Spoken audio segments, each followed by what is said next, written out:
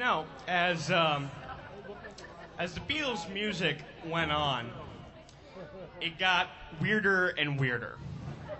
So, this next song is a cover of one of the more odd tunes that they did.